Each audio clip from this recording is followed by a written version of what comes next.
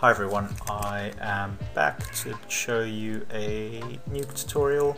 It's more of a breakdown than anything. I recently got in contact with someone about doing some freelance work, and this is one of the shots that he had. You can see that he shot it, so there's shadows involved and quite frizzy hair. I'm just going to show you my process on how I would go about doing this shot. So to begin with, you can see what I'm going to need already. So whenever I get shots, I look at what I need, and I know I'm going to need rotor because of the way that when I key this, you'll see it'll grab back the shadowy color, which is not what I want. And to keep it on the plate, you can see how I've got it on the plate, and I'm just maintaining all that contact shadow just to help sell that he's in the plate. So to begin, I'll grab my footage, examine what I need, and I know I need rotos. So if I press M on the keyboard, you can see my rotor mats. So I tracked it in Mocha. I just exported a match move from it. There's many ways you can do that. You can create add layer new mask and then go into the transform and copy over the transform information, and then it'll be tracked to that layer, which is always generally useful, but I just want to do this quick and efficiently. So you can see my map for that.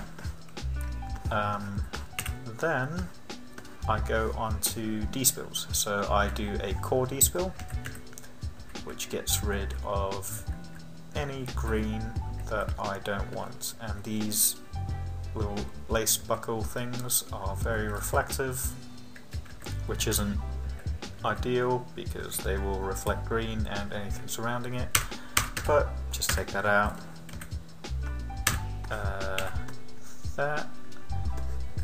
Leave that is one for the hair. I just wanted the hair a little darker, and I just key mix that in, and always bring back the luminance. It's very subtle, but I'm keeping some color. Then I go on to edge despill. Now edge despill is its own little thing that I might do a bigger video on, because when I see people keying and they're getting edges, it's normally due to their despills and edge despills. So yeah, I might do that in a bigger video, but I just do a standard. It's not too far from the core despill, and I kept this here because I originally did this, but when I played the footage you could see some fuzzing and wobbliness in the despill, which isn't ideal.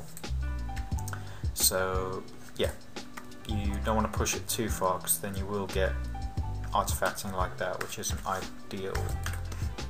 Then, if it doesn't crash on me, that would be very, very great.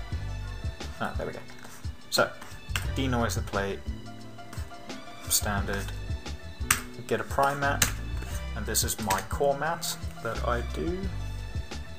So you can see already it's picked up the shadows, which is not what I want. No matter how crunchy I make this, it will always pick up the shadows. So what I do is stencil out that section, because I know I don't want it. I bring back in the alpha that I created, so the roto that I created. I clamp the alpha because I don't want values going over 1, because it might give me some weird issues. Then I erode it, and I eroded the head some more because that was giving me slight issues. Yeah. So now I went on to the edge despill, and I might do a separate tutorial going through the actual process, but this is more of a breakdown just to show you how I've done it. So key, just a standard keyer. I make sure I don't get all this fuzziness. So I crunch it, and that's just with the white point and black point. Clamp it because I have pushed it too far. If I did not clamp it, you can see my values of my alpha are 3.1, and that will give you issues down the line. If I look at the filter erode, I just eroded it slightly. The head again, I just did that separately. Then I keyed with a IBK. And you want to get as close to the edge of the character or whatever as possible. This is due to any additives. You want to get the cleanest clean screen that you want, well, that you can, sorry. So I knew what I wanted, so I grabbed a bigger roto, stenciled it out, and it's important to stencil it, but as well as change the alpha to be unpremulted essentially by taking the white point all the way down, so all your edges are unpremulted like that. Because if you didn't do this, or if you just did that and you start eroding back out, you'll start getting this, which isn't what you want. So if you do that, issue's gone. Just crop it, 'cause sometimes the bounding box goes mental. Just grab the corresponding IBK gizmo. That there's two, IBK gizmo and color. Grab the corresponding, make sure it's green. Make sure it's green, and then just mess with what you want. Sometimes I do luminance because that will give me better edges, but I knew it didn't. Then I just gamma. Yes, I'm crunching the key a bit, but that's okay because I'm going to pick up most of that with my additives. So now screen that. I think I just did the hair actually. Yeah, I just did the hair. I did another key, and that was the body. I just wanted more edges, well, more edge detail. Did another hair key, crunched it a bit, so I brought down the gamma, eroded the hair slightly more, stenciled out the feet because again it was giving me the shadows which I didn't want. I brought back my alpha, just overed it, you can screen it over it, doesn't really matter. Then this is the core mat. I erode it outwards completely, take down these, clamp it just to make sure that it goes to 1, and then I mask it so anything outside of that little section that I eroded out gets taken away, so that gets taken away, that sort of gets taken away. Screen back the core mat, then I just drew a rough pole rotor for that. I copied back in my alpha, so now I've got a alpha for that. This is a global transform that I use because I had to re-rack the character, and then I did some slight grading to match him to the plate, so that's an overall grade. There was some green in the shoes, so I just used a hue correct and took down the green slightly.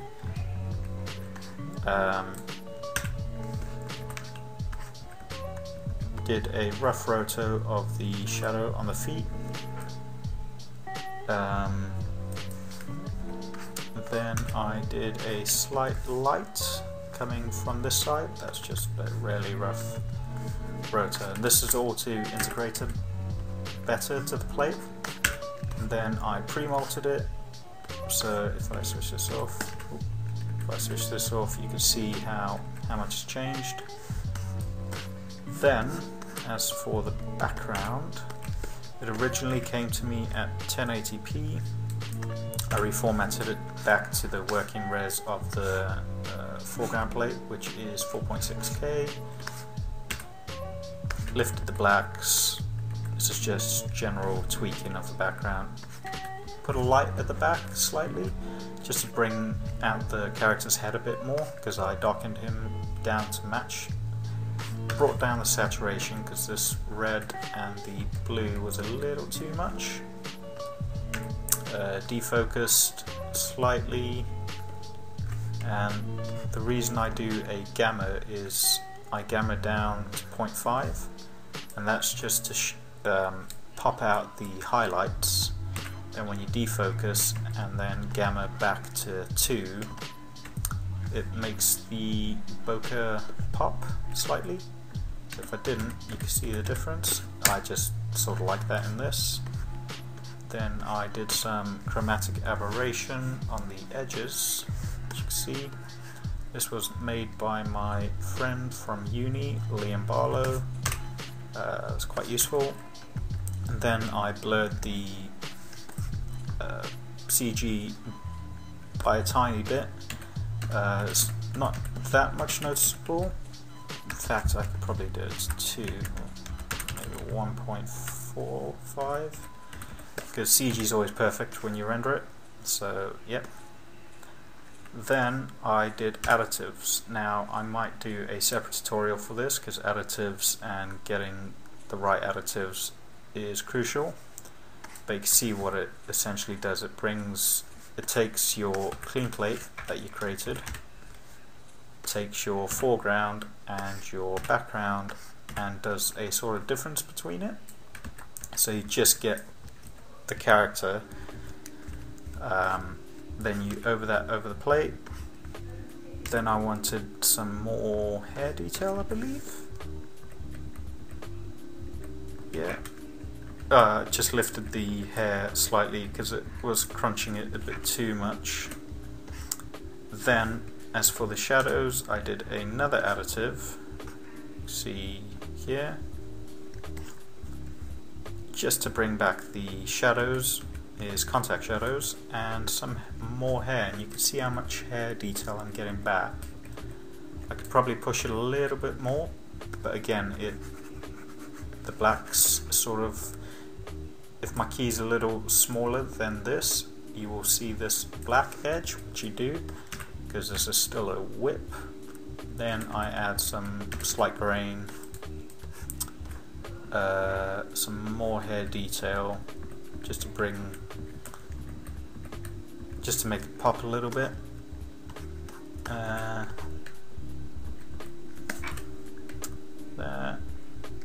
Can't remember what that's for, but I'll do a longer version of this, but this is just a breakdown of the shot that I'm busy working on. And then if I view the end,